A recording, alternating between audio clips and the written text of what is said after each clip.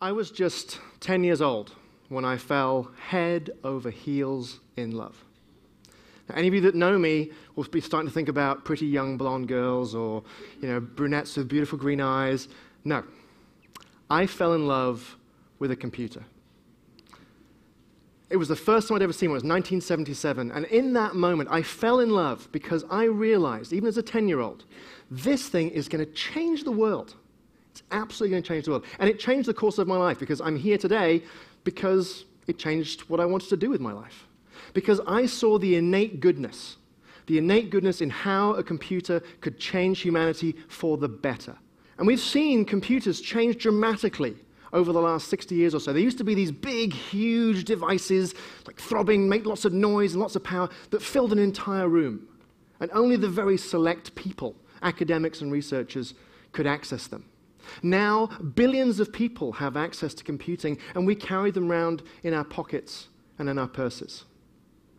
The humble PC has grown from its beginnings as an office automation device, an office productivity device, and now it's this amazing supercomputer we can fold up and put underneath our arms and take with us to Starbucks, and we can do amazing 3D and multimedia. And the next step in computer evolution, we're going to start to be able to see these devices that can see us, they can hear us, they can understand us, they can feel our feelings and understand about us and about the world that they're in. I think the biggest thing that we're going to see computers do in the next 10 years or so is we're going to enable them to see. Because once a computer can see, and I don't just mean have a camera on, but really see the world, understand visually what is in front of it, suddenly a computer can do a lot more for us. A computer that can see can power a robot that can clean in our homes, that can take care of disabled and elderly to help them live in their homes.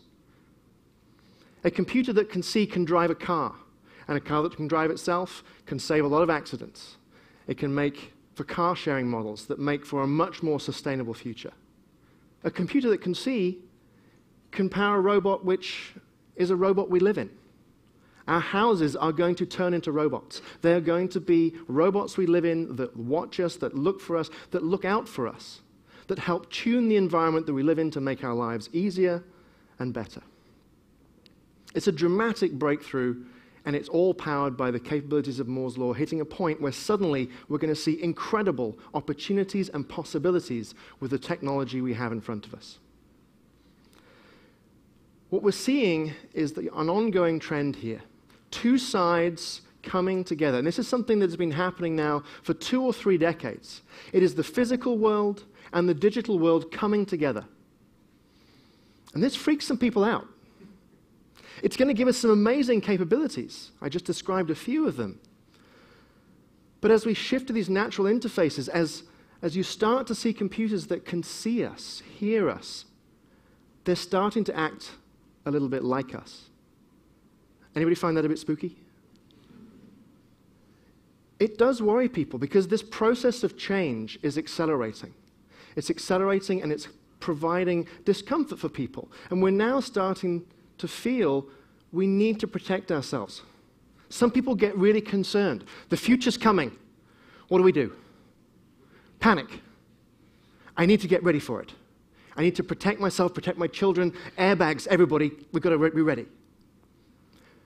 The future, in my world, is not something that happens to us. The future should be something that we all build together. We all own together. And I want to propose a couple of ideas that we might use as lenses to help us make sense of all of this change, not be quite so afraid about it, and to help us have the conversation about what do we want together in the future. The first idea I want to share is this idea of there being a 5th dimension, the data dimension. This object, this clicker I have in front of me, exists in 3D, up, down, left, right, forward, back. And according to Einstein, we're all sailing through the 4th dimension of time.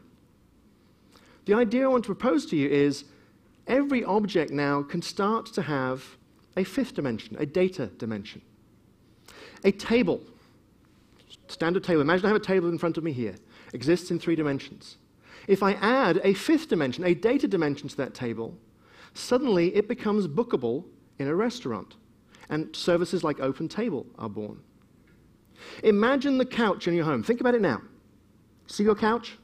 It's a beautiful couch, isn't it? It's comfy. Now, what if you give your couch a data dimension? What does that do to it? Well, with a service like couchsurfing.com, this exists.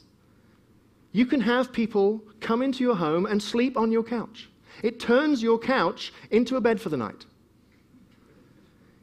But perhaps more interestingly, it provides a serendipitous service for you, because now you can have a parade of wild and interesting people coming through your home and sleeping on your couch.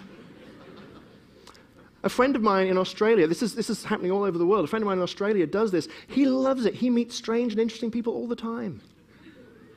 So if you haven't tried it yet, you might want to think about that. And if you put a car into the fifth dimension, suddenly it becomes a shareable resource. A car in the fifth dimension with a data dimension becomes a service, a car to go, a zip car, a buzz car, a yo-yo car. All these services are rising up because these objects are finding a place in the data dimension. And once they do that, they enable entirely new economic models and the ability to think about these objects in a different way. They turn a product into a service, and they make it very easy to share scarce or important or expensive resources. And it provides for a much more sustainable model. So be thinking about what other objects could we in our lives that we could take, add the fifth dimension to, the data dimension, and turn them into services and make them more sustainable. The second idea I want to share with you is that of designing experiences. Designing experiences to meet the needs and aspirations of human beings, and to use that as a lens to help us figure out what we want to do. Experience we define as what you think, feel, or perceive as you before, during, and after using a product or a service. It's the whole shebang. What's the experience of using a product or service? The way we're thinking about experience at Intel, if we think about it as part of a chain that links the needs and aspirations of people down to the way that we specify the products that we make for our engineers. So needs and aspirations at the top. This could be a pain point or a particular need that a human being has. Experience is what you feel, perceive, or worry about when you're using a product. Usages, that's how the system or a product gets actually used, and capabilities and features in our industry is the bits and bytes of how this thing gets implemented. Now you may be asking yourself, so Steve, okay, I'm in with the experiences thing, but what are the needs and aspirations of humans? What are they? Well, if you are one of the 40% of our fellow human beings that live on $2 a day or less, really your needs and aspirations are ruled primarily by Maslow's hierarchy. It is clean water, it's food, shelter, security. And technology has an important role to play in those people's lives too. But for the rest of the planet, with the research that we've been doing, these are the 6 primary needs that come forward as aspirations for all human beings. This is what people are looking for from their technology and indeed from life. They want to feel connected to each other, to their loved ones, to their families, and in a business context to their colleagues, because we know that the tighter our connection with customers, the better.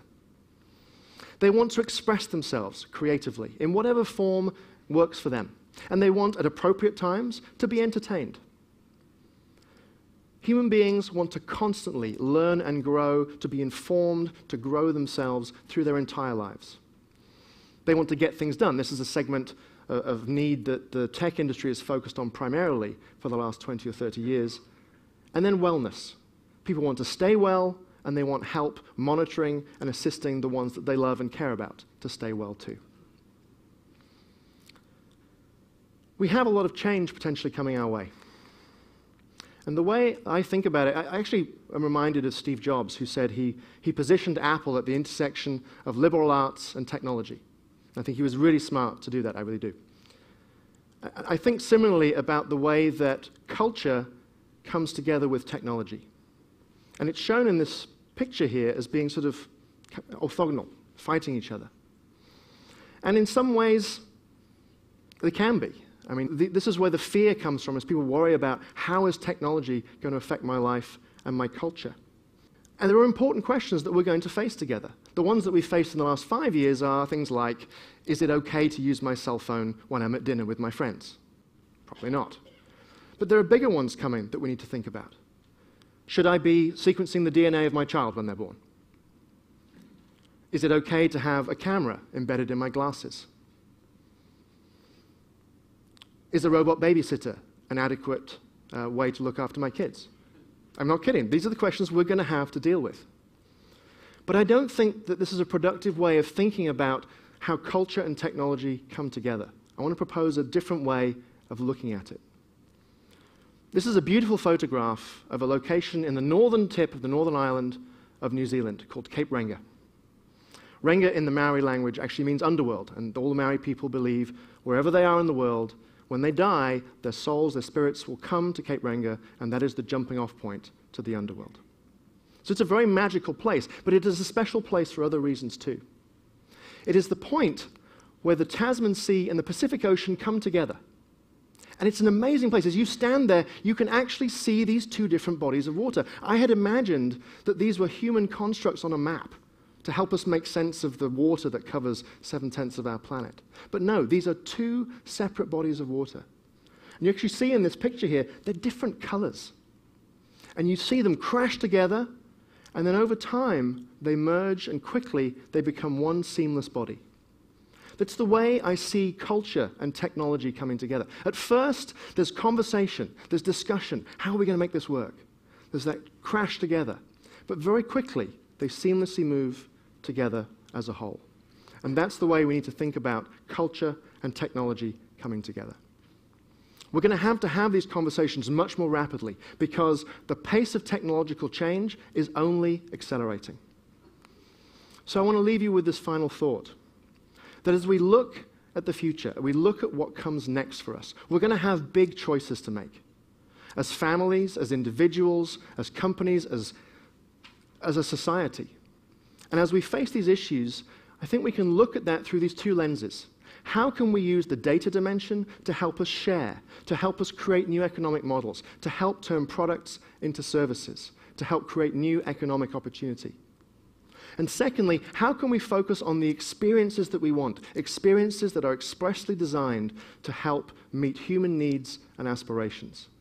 Because I think if we can do these two, that it will help us to build machines that will help us be all better human beings. Thanks for your time.